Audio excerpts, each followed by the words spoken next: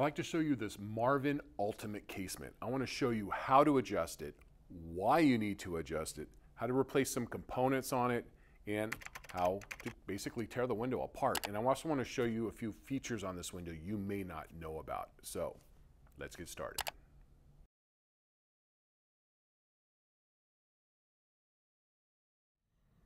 So one of the first things you need to do is if you see any of these little red tabs, you need to remove these. These are your shipping blocks. I don't know how many job sites I've gone to where I just open up this window and I just remove these, and it takes care of all the operational issues with the casements. So open your windows and you need to remove all those first. Now let's get to the why we need to adjust this window. So say if you've had some settling, had an earthquake, poor installation, these hinges are adjustable, so you can kind of take the sash and square up the sash inside of this frame. So if you follow this line, and I'll put an insert video here so you can see a closer look, you'll see how this is like this and how it gets tighter and tighter. And then you look here, there's an excessive gap here as you follow this all the way down. And then at the bottom, there's a pinch point and it gets bigger over here. So by adjusting the hinges, you could take this sash and square it up inside of this frame. Now, this does not substitute for a poor installation job. There's still limitations to it. So let me show you how to adjust these hinges. So one of the first things to do is go ahead and unlock your window and crank it open. And then you're going to take your adjustment wrench. Not every window comes with one of these. I believe 1 in 5 windows comes with these. So if you order at least 5 Marvin windows in the hardware bag, you should have at least one of these. And it's going to be labeled hinge side and lock side. I'll show you what this lock side is for later. Yeah, but the hinge side actually goes underneath this pivot here. And you could adjust the sash left and right. And what that's going to allow you, I'll put an insert shot up here what it looks like to move that hinge. And what that'll do is that'll allow you to take the sash and move it like this. So you can actually do this or this by turning this one and this one. So since our window was down like this, we want this window to come back up. So I'm going to go ahead and move this back, and I'm going to put it at the neutral point. And then on the top one, I'm going to move it back to the neutral point. And then now I'm going to go ahead and close the window, and I'm going to check the gap all the way around it, which we call the reveal. So let's do that. So let's go ahead and check the gap. Now, as you can see, this is more consistent all the way around. There's an even gap, or what we call the reveal, all the way around it. So now you successfully squared up your sash inside of the frame. So now I'd like to show you a feature about this window. If you unlock your window and crank it open 2 turns, and you press here where it says press here, that allows that to go freely, and then you can swing this back out of the way. And now you can take the sash with 2 hands and you can continue to open it. And now this puts it in wash mode. So that means from the inside of your house, you can actually wash your window. I don't know if they showed you that, but that's pretty cool in my book, especially if you have a 2-story house. And then just to put it back, just go all the way back like that and crank this out, push it back down where it says press here. I'll show you a shot of what that looks like. Back just like that, and there you go. Now, one thing I will tell you, if you open your window about 45 degrees and you press here, it's not going to release. It only allows you up to about, say, this point to release this hardware. So just a quick note on that. Now, if you ever have one of these where this arm keeps coming out like this and it detaches from this track, just simply take this arm and bend it up like that so it sits above this track, and then you can, where it says press here, press on that like that, and then reinstall that.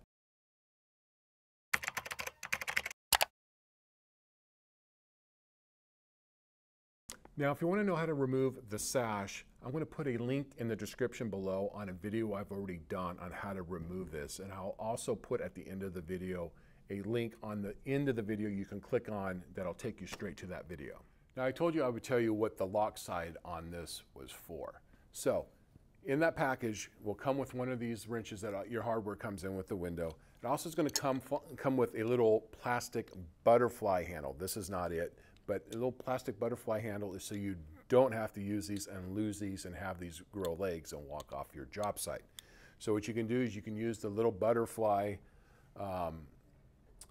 handle to open your window, and you could also use the side that says lock that will fit over your lock, so during construction you can lock and unlock your windows and you don't have to lose one of these. Now, I don't remember if Marvin still does, but Marvin, with the same package that would come with this wrench, they would give you one of these that is unfinished, so you can use one of these to lock and unlock it. I'm not sure if they still do that anymore, or if I think the purpose of this wrench was so you don't have to use, or they have to send one of these unfinished. But that is what that's for. It's very handy, and it'll help keep your window true during construction and keep it from warping and twisting. Now I'd like to show you how to remove these hardware covers, and that's going to expose you to the hardware so you can replace the hardware, and also to expose you to some installation holes. So say if you got this trick stain job that you're doing and you don't want to drive a pin nail through your shim or screw through your shim to keep the window secure, these covers come off so you can hide those screws. So I'm going to show you how to take these off. Okay, first go ahead and we're going to unlock the window. Then we're going to open the window. And my number 1 and 2 favorite tool is my sharpened, thick putty knife. And what that's going to do is that's going to help me get in this gap to remove these covers. If they're dull, you can actually damage the wood a little bit. So by keeping them sharp, you can wiggle things around a little bit to give you a little gap, and we'll go ahead and pop these off. Okay, we'll start with the bottom cover. We'll go ahead and sometimes you can just wiggle this a little bit and put this little putty knife in here, and you can help take this off. And on this, we use the kerf and barb system, or these are little arrows on here, and it's like a friction fit. And these come right off, and you can even take these out of here, which you're going to want to do because when you take this one off, you don't want this to hit this one here. With this top cover, sometimes you can wiggle it, and you can see there's a slight gap here, and we can go ahead and pull this off and set it to the side. Now we can go ahead and pull this one off. Same thing, put your putty knife in here like this and just work it in there. Now the cover you may have on your window is different from this. This is the upgraded solid wood cover. This is an upgrade, so what you have on your window, I can almost guarantee is not going to look like this one. Now you can remove this one. Same thing, this is the upgraded solid wood cover. The one you have is more likely going to be vinyl wrapped with wood, and you can actually twist it. They're actually pretty strong, but this is an upgrade. What you have may not look like that. Okay, with that removed, you can see there's pre-drilled holes here. And now you can actually secure the window by putting a screw all the way through on your shims. This one actually has installation brackets, but I wanted to show you those. Now I want to show you how to replace this lock base. This is the piece that these two pieces go on. So just to give you a visual what that looks like behind the lock, that goes in there like that, and then that snaps in there like that. Also, that little snap you heard is these little two things here, these two little grooves, actually there's two little clips here that snap onto that. So that's that little snap that you heard.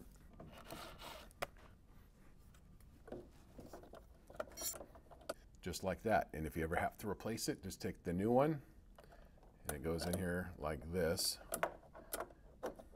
And obviously you can see there's a kerf there and a hole, and it goes in there like that.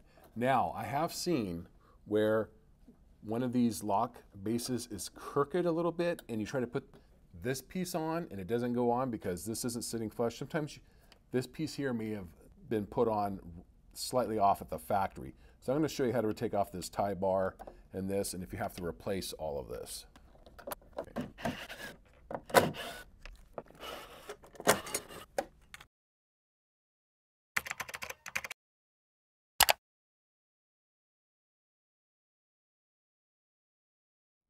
Now, when you order a new tie bar, this little piece here, I don't know if you can see it, there's a little plastic piece that holds this so it's lined up center. So at the time of production or at the time you put it on, it keeps this lined up. And then when you actually hook up your lock base and you lock and unlock your window, this little piece here will snap and then allow it to go free. Now I have seen in the past where this could be crooked or hang up, and if this is in the way, don't be afraid to take it off. If it interferes with the locking of your window or the operation, just pop it off there just like that. We're pretending we got a new tie bar. We're going to go ahead and make sure all these holes line up with the old holes. And they do use the same screws for the lock base and all of these. We'll go ahead and put this on there, see how this has got a spot for this to go in that hole, and make sure it goes on like this. So when you put your cover on, it clips on there like that. So that's going to go in there like that. We're going to slide this bar up, make sure that sits flush. Has to sit flush. There you go, just like that. Before we put our hardware covers on, I want to show you how to lube the hardware for easier locking. Now you can do this with these hardware covers installed, and from the back side you can spray it in there. But since we got these off, I want to show you some areas where to spray. So some key areas are going to be here and here, on this one on the top and bottom, and then this little area here, because this has got two little hooks to help keep this stay in a positive position. So it'll snap there and there. Sometimes sheetrock dust gets in there. So since this is off, again, you can do it with the hardware covers on. I'm just going to spray a little tri-flow. That's what I like to use. Now, before you do this, make sure that your unit is painted or stained, because if you spray some of this on there and you get overspray on your wood will not take paint or stain. So very important that you wait till everything is painted and stained. Just like that, and we can work the hardware a little bit. Then we'll spray the top as well. Now it's time to reinstall the hardware covers. Now it's time to install the lock and escutcheon. It's got these little clips. Instead of just forcing it in there, I always try to like start on the top or the bottom and then push it in there like that. And then you can take your lock, put it on there until you hear a snap, like that. Make sure it's all the way up when you open your window. If it's sitting like this and you close your window, the window may not close all the way. Now it's time to install the cover and crank handle. But before we install this, I want to go ahead and crank the window all the way shut to where it stops. We're not forcing it, just to where it stops. And we can go ahead and set this cover. Now, some of these come in metal, and I've had complaints where people said they're pushing it on, they push it on, they can't get it on there. If you just get one of these hooks started in here on one side like this, and on the metal cover, this one's actually Lexan, and if you give it a pop, roll hard with your palm, this will actually snap on. I know a lot of people are afraid to do that. So now, just don't put your crank on like that. Actually make sure the window is shut all the way, take it off, put it back on to where this lines up the best it can. So we'll move it 1 tooth lower. It's never 100% perfect, but you want it to be close enough. Because if you were to take this off and just put it like this, and you go to crank the window, of course it's going to fold this way, and then people will try to force it this way, which could damage the roto gear or some part of the mechanism. So just like that. And we'll go ahead and tighten that screw. I want to show you something on how to get your window to lock a little easier. So there is a difference between your window being shut and the window being locked, especially during construction. When these are in a house that's under construction and they're mudding and they're putting texture in the house, the humidity in the house shoots up to 100%. And oftentimes these windows and doors are not painted immediately and they soak up a lot of moisture. So when you go to lock this window, it's going to be super stiff.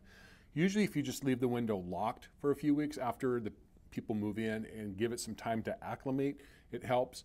But let's say if you got that one room where it's a little kid's room, or someone who's elderly or got really bad arthritis and they're really struggling with this lock. I want to show you a couple things you can do to this keeper and to get this window to lock a little easier. I'm going to do two things. One, I keep a whole bunch of these washers on my truck, and what I can do is I'm going to go ahead and I can take it off and put a couple washers behind this, and this is going to allow this to go into the window a little more for it to lock a little easier. And then I'm going to show you something else. As you can see here on this keeper, there's this little black plastic piece in here. This actually rotates, so when you lock the window, that tie bar that's back there actually rolls on this. So by putting some lube on this and then working that in there so that spins a little easier, that's going to help with the locking. Okay, now so I'm going to take this keeper and I'm going to go ahead and put the screws in there like that. And then I got these little washers and I'm going to go ahead and put that behind this. And then I'm going to go ahead and reinstall it. Be very mindful not to put it on the wrong way. If you have one of these windows that doesn't lock, check to see if the painter took these off and put them on backwards. They should not be pointing this way. They should always be pointing to the lock side of the window. There you go. That should make this lock a little easier. But only do this in a last resort, because the further you shim this into the house, the less compression that the sash is going to have with the weather stripping. So say if you're in a really high wind or high rain area, you may not want to do this because you really want good contact with the sash and the frame weather stripping. So I'm going to go ahead and close this and try this lock. Wow, that lock's really smooth. Now, one other question you may have, can I replace the glass? Well, yes and no. If you order this with the SDL bars on there, forget about trying to replace the glass. We tell you to order a whole new sash because it's going to be factory sealed and things just will fit better. The sash will be square and you almost guarantee a good fit. If you have to replace the glass, I will put a link in the description below of a video I did on how to do that. And also at the end of the video, I'll put a link on the end of the video you can click on to show you how to replace this glass if you absolutely have to. But I always recommend, if you have to, go ahead and just order a new sash. It's just so much easier that way. Well, that was the Marvin Ultimate Casement. Hopefully you found this video informative and it'll help you out when you go out and adjust your Marvin casement on your next job site. And if you found this video informative, please consider hitting the subscribe button below, and I greatly appreciate it. Thank you for watching and have a great day.